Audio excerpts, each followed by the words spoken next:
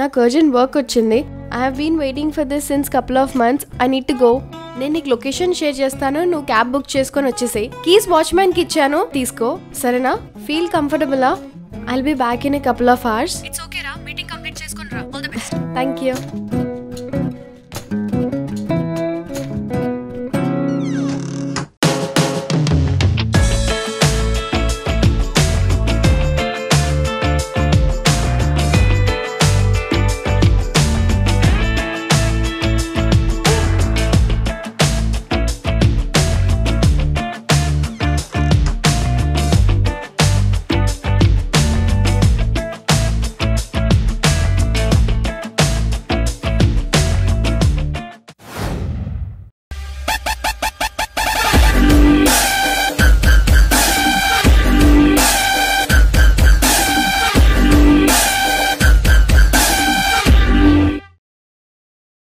నేనే ప్రపోజ్ చేశానా?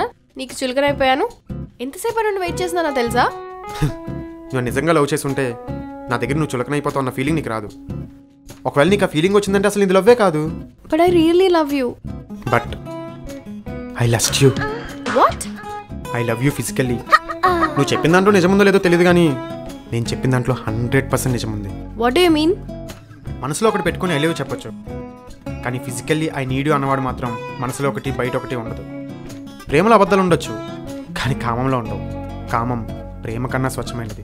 మనం స్వచ్ఛమైన దారిలోనే వెళ్దాం, కల్తీలు వద్దు. అయితే పెళ్లి చేసుకున్న వాళ్ళందరూ కామంతోనే చేసుకున్నారా? వినాశెక్స జననం నాస్తి, వినాశెక్స గమనం నాస్తి, వినాశెక్స సృష్టియే నాస్తి. లవ్తో కూడిన లస్ట్ ఉండొచ్చు, కానీ లస్ట్తోనే you can't even enjoy that. సరే, అది చేసే వరకు ప్రేమిస్తాలే. ఛీ! సరే సరే కూర్చో. ఇప్పుడేంటి, రేపు పెళ్ళయ్యాక మార్నింగ్ లేవగానే నీ ఫోర్ హెడ్ మీద కిస్ చేసి నిద్ర లేపుతా. సరదాగా అలా మార్నింగ్ వాక్కి వెళ్దాం. నేను మిల్క్ ప్యాకెట్ తీసుకొస్తా, నువ్వు కాఫీ పెట్టు. నువ్వు ఫుడ్ ప్రిపేర్ చేయి, నేను వెళ్ళి బాక్స్లో పెడతా. కలిసి ఆఫీస్కి వెళ్దాం. ఇంటికి తిరిగి రాగానే టీవీ చూస్తూ కబుర్లు చెప్పుకొని తిని పడుకుందాం. వీకెండ్ సినిమాలు, మంత్లీ షాపింగ్లు, ఇయర్లీ ట్రిప్స్, ఇలా లైఫ్ అంతా హ్యాపీగా గడిపేద్దాం. కానీ సెక్స్ మాత్రం చేయను. పెళ్లి చేసుకుంటావా? నువ్వే కాదు, ఏ అమ్మాయి చేసుకోదు. అంటే అది కూడా అవసరమే కదా? అది కూడా అవసరమే కదా కాదు, అదే అవసరం. ఫిజికల్ ప్రెషర్ కోసం వైబ్రేటర్స్ ఉన్నాయి, పిల్లల కోసం టెస్ట్ ట్యూబ్ బేబీస్ ఉన్నాయి. నీకు కావాల్సినంత ప్రేమిస్తా. పెళ్లి చేసుకుంటావా? పోనీ ఇలా చేస్తే వేరే ఏమైనా పెళ్లి చేసుకుంటుందా? ఏ అమ్మాయి చేసుకోదు కదా. సెక్సే ఇంపార్టెంట్ ఇక్కడ. సమాజం సమోసా అని చెప్పి అదో కవరింగ్స్ మనకొద్దు. నిన్ను నువ్వు కవర్ చేసుకోకు. కావాల్సినంత టైం తీసుకో, కానీ ఎస్ చెప్పు. స్వచ్ఛంగా వెచ్చగా కామించుకుందాం. సరేనా? వెళ్తా మరి.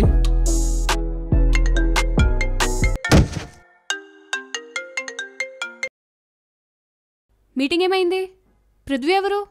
పెళ్ళెప్పుడు చేసుకున్నారు? ఏంటి, ఆ బుక్ చదివావా? అసలు ఏంది మీరు అచ్చా? వచ్చి చెప్తా నాకు. సరే ఓకే, కమ్ సున్. హాయ్ పృథ్వీ. భయపడకండి, నేనేం చచ్చిపోలేదు.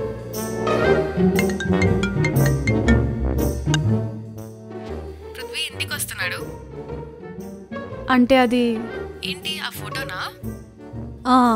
వచ్చి చెప్తా అన్నా కదా. ఓకే, కమ్ సున్.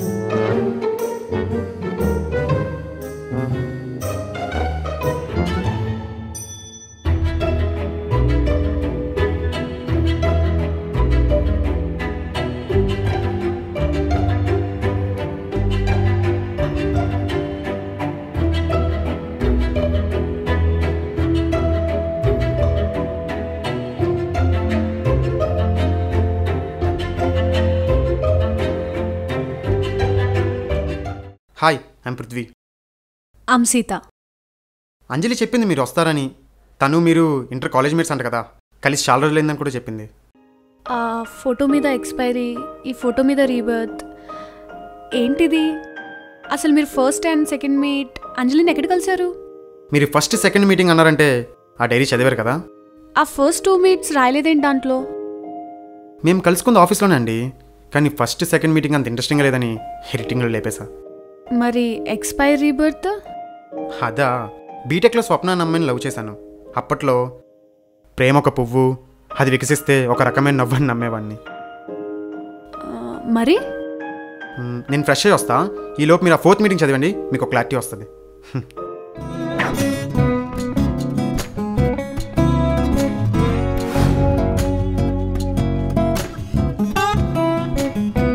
ఏంటి ఒప్పుకున్నట్టేనా? ఏంటి ఒప్పుకునేది? నీకేమైనా చిప్ దొబ్బిందా? నేను అడిగిన దానికి మాత్రమే సమాధానం చెప్పు. సరే అడుగు. నువ్వు 2 వేరువేరు పెళ్లి చూపులకి వెళ్ళావనుకో. అనుకోను, ఎందుకంటే నేను వెళ్ళను కదా. అనుకుంటే నీ డేటా బ్యాలెన్స్ ఏం అయిపోదు. సరే వెళ్ళా. అక్కడ 2 అమ్మాయిలు చాలా బాగున్నారు. ఒకళ్ళేమో ₹1,00,00,000 కట్నం ఇస్తాన్నారు, ఇంకోళ్ళు ఏమి ఇవ్వనన్నారు. ఎవరిని చేసుకుంటావు?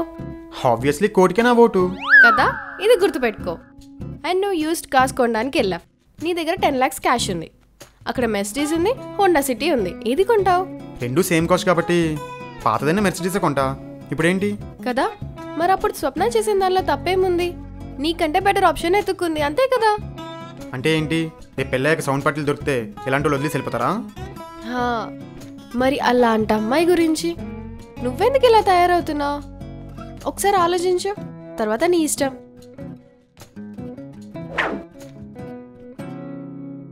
ఒక అమ్మాయి హ్యాండ్ ఇస్తే ఇలా తయారవుతారా రెక్లెస్గా? మీరు మంతా అవుతారా? ఐ మీన్ ఫుల్గా తాగి అవుట్ అయిపోతే ఏం చేస్తారు? నేనైతే సైలెంట్గా వెళ్ళి పడుకుంటా. నేనైతే డిస్కో డ్యాన్స్ చేస్తా. మరొకడు వాడే కింగ్ అంటాడు, ఇంకొకడు ఎవడైతే నాకేంటి బొంగ అంటాడు. కిక్ ఒకటే, రియాక్షన్సే చాలా డిఫరెంట్గా ఉంటాయి. ఈ బ్రేకప్ రియాక్షన్స్ కూడా అంతే, ఒక్కొక్కడు ఒక్కొక్కలా బిహేవ్ చేస్తాడు. మరి ఆ ఎక్స్పైరీ రీబర్త్? నాకు బ్రేకప్ అయిన రోజు మానసికంగా చనిపోయా. అది నా ఎక్స్పైరీ డేట్. దెయ్యంలా బిహేవ్ చేసేవాడిని. అప్పుడు అంజలిని కలిశాను. నాలో ఉన్న దెయ్యం పోయి మనిషిలా మారా. అది నా రీబర్త్. భగ్న ప్రేమికులకి భ్రాంతి కాదు మందు, బాధ్యతలతో కూడిన బంధం అని తెలుసుకున్నా.